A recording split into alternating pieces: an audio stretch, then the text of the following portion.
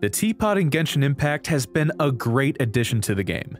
It's only been out for 3 months, and yet even with the limited amount of blueprints and time, people have created some really impressive builds and flexed their creativity. Maybe in some ways not exactly intended by the devs.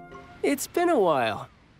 I've grown quite a bit stronger. The foundation's there for this to rival some of the best housing systems on the market, and honestly, if they continue the trajectory of adding in and optimizing a couple things for the Teapot every patch like they've been doing, I think it's possible this will turn into an insane system.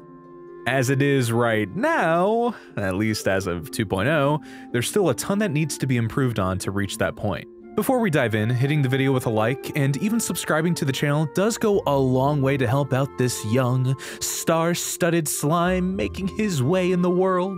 And without further ado, this is my wish list of 10 mechanics and features I'd love to see in future patches. It's weird that we have so many buildings and structures to make pretty convincing looking towns, and yet no roads or paths to signify actual streets. A grid system is already in the game, as well as a furniture snapping mechanic, and both already work great without any need for major tweaking. These systems are perfect for pathing, so I don't think it'll be a question of if we'll get pathing, but when.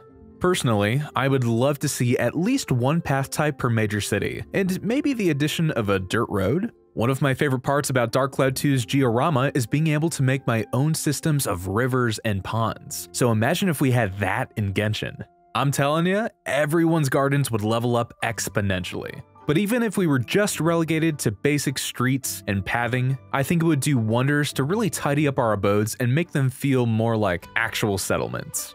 In the same vein, it would be great if we had more control of the grass that's auto-generated on the ground. It already automatically goes away when we place down outdoor furnishings. If I take this rock and I drag it around the ground, you can actually see the trail of grass go away and then respawn back in. So I'd love the ability to more finely control where it shows up or where it doesn't. It'd also be really nice if we could pick the grass's color. Being able to use Liyue's yellow grass or Inazuma's blue and purples would really help so much with making themed towns using their blueprints. And for the third item, I swear to God, this is going to be the last wishlist item that's about dirt. The rocky landforms you buy from the traveling merchant boys are my favorite furnishings in this system. I put them everywhere to prop buildings up and lend more depth to backgrounds. I even made a video showcasing my teapot and how I like to use them. Wink wink, nudge nudge, check that out if you haven't. But these rocky landforms actually have one glaring problem. Them boys naked. There's no grass on top of them, so if you actually climb up them, they look weirdly shiny and almost plasticky. Because of this, I never really intend to use the landforms as actual extensions of my areas. I don't intend for people to actually climb up on them and run around on top of them. So right now at least, they're exclusively for window dressing. If we had the ability to put grass down on them though, I would feel way more inclined to use them as actual extensions of the land. Part of my hang-up with using rocky landforms is also that there's no convenient way to get up them. At least not if you missed out on joining the Kazuha Master Race. Animal boys, assemble!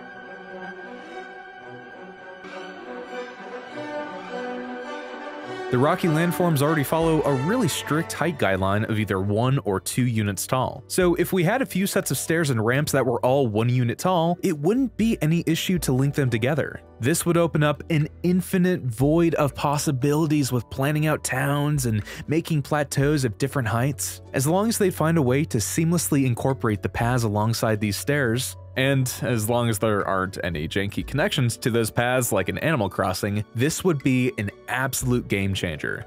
For this next one, I want to put out a disclaimer. I actually don't expect load limits to increase by much, if at all. Because think about it, even with the current restrictions, every single account can load up hundreds of unique items, all with their own positions and rotations, and you can do this across 3 different unique realms.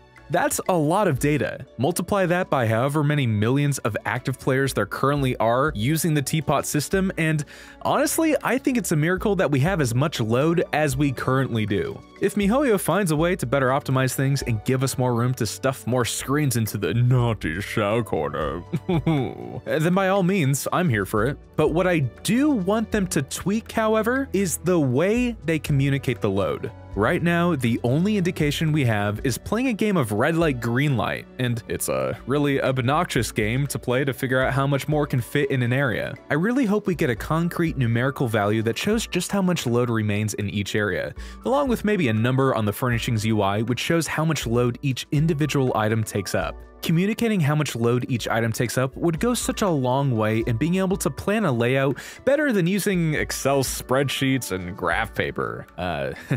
Not that I've devolved to that or anything. Now, I love the aesthetic of the Emerald Peaks realm, but the Mondstadt music that plays there isn't really my favorite. I mean, look, don't get me wrong, it's still great because it's Genshin music, but it just doesn't hit the same way as like the Guyun Stone Force themes that play in the Cool Isle realm, you know? I would love the ability to unlock a custom music player for our teapots. Imagine it. They could go the Final Fantasy XIV direction of locking songs behind achievements and endgame content. They could essentially add a whole new category in the archives for all us completionists to go hunting. I think it'd be really cool if we could designate a different theme for each of the 4 sub-areas in every realm. It'd really help us set the exact mood and atmosphere for the layouts of our dreams. The photo mode in Genshin is already pretty decent. It's a little clunky compared to the photo modes in other games, but it does have plenty of options with depth of field and hiding characters from view, and it's also already incorporated into a bunch of world quests. You remember those archipelago quests that use the Merle photos to solve puzzles? They're some of my favorite quests in the game. I love when the camera's incorporated into things. We also already have NPCs that act as vendors for different advances in camera tech. So, here's my pitch. Why not have them come up with a way to develop our screenshots and let us hang up those screenshots in our houses? It gives another way to incorporate the camera into gameplay, and it's going to be a huge incentive for players to get artsy and actually use the camera to look for cool shots. I think right now there's a severe lack of unique wall furnishings. We literally only have 3 unique pictures and 3 unique scrolls, and if you include the other 6 wall items like the Favonius Crest, that's still only 12 unique wall furnishings. You expect me to fill up an entire mansion with these Andes? Bro. So instead of putting in the work to create a bunch of boring, static wall furnishings, why not put it into the player's hands and let them shoot their own landscape shots to hang up around the house? Basically, if you couldn't tell, this is basically my stepping stone to achieving the perfect child shrine. I love him, his noble curiosity, his cool, keen powers of observation, his unfaltering sense of right and wrong. Speaking of dreams becoming reality, these beds are looking mighty empty. Would be a shame to, say, unleash a mating press.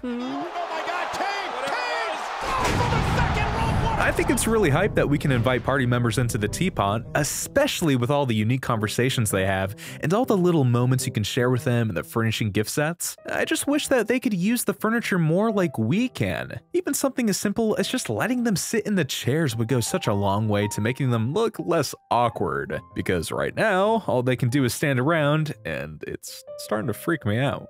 They're just staring at me. There are some outside furnishings that would benefit so much from being able to go inside and vice versa. Like, why is the phonograph that Alice gave us locked outside when we don't even have a table that it can be put on? Yeah, let me just put this beloved present from my favorite traveling blogger in the business in the dirt, where it belongs, says Mihoyo, clearly not chairman in the #1 Alice fan club like ya boy. Here's the thing too, we already have a furnishing that can go both inside and out. The vegetable rack you buy from Tubby. So clearly, there's no technical constraint behind this weird divide. Obviously, stuff like the Mondstadt windmill wouldn't qualify for going inside, although now that I say it out loud, cramming a windmill in the entryway does sound pretty hype. Either way though, there are just so many interior furnishings that would look great outside, and similarly, stuff like the benches would look awesome inside. Let me tell ya, as a courtyard wall-flinging Andy, nothing's more upsetting than doing an entire layout only to come to the last corner piece and realize you were too far over by half a block. And now, gotta scrap the entire thing because there's no way to select multiple items at once if they aren't part of one of the pre-made furnishing sets. It'd be hype if we could create our own custom furnishing sets.